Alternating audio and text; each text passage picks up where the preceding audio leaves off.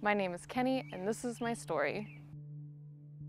I've been coming to Vital Point Church for about a year now, and I heard about Vital Point through my friend Jess. She was a part of the Exeter launch, and she asked me to be a part of it.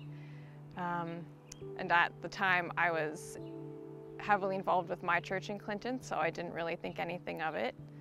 But I ended up coming anyway. My experience at Vital Point, the first service that I went to, I got just this sense of community that was so beautiful and so wonderful. No one was overlooked. Like, we walked in there and we were instantly greeted. People were super warm and welcoming, super kind, offered for me to sit with them. Yeah. Loved it. It was great.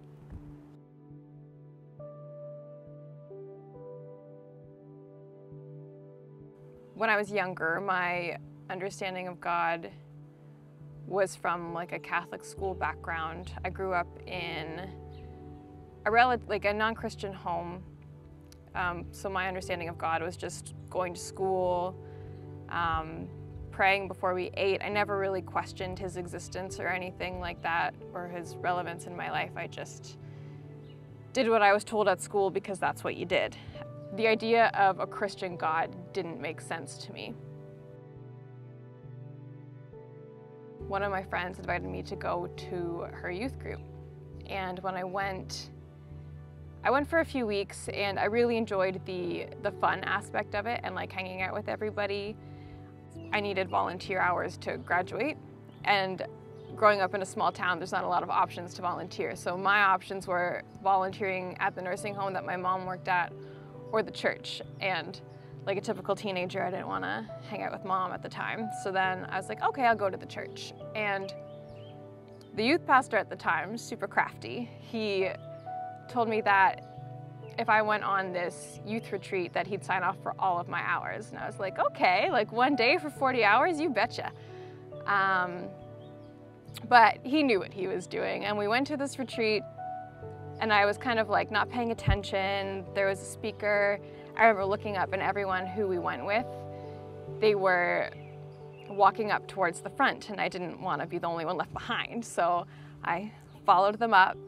And then I'm looking around, everyone has their hands raised. So then I was like, well, I guess I better raise my hands. And I just remember the woman who was preaching, she said, you just accepted Christ into your heart. And I immediately was like, no, I did not. And I spun around to leave. But as I turned around, it was like that white light again. And for a lack of a better term, like God blessed me with a vision. And I saw those near-death experiences that people talk about, the light at the end of the tunnel. Like, I saw the light, and it was going through the tunnel, but it was made clear in my heart that the tunnel was my veins, and the light was being embedded into me. And at the time, I didn't fully understand, but now, deeper in my faith, I know that that was me accepting Christ into my heart and the Holy Spirit being embedded into me. And the light at the end of the tunnel is like, it's a near-death experience. You die, but that day I was born again.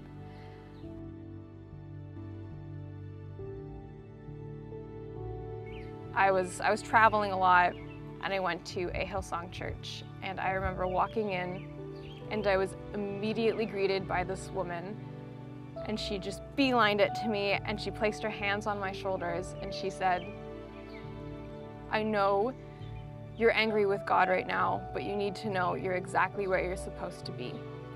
And I felt the presence of the Holy Spirit. It just overwhelmed me. In that moment, I started living fully for Christ and was like, okay, I get it. You want me to live for you. And then I Googled churches near me, found C3, went to Bible college, and then just have been pursuing him ever since.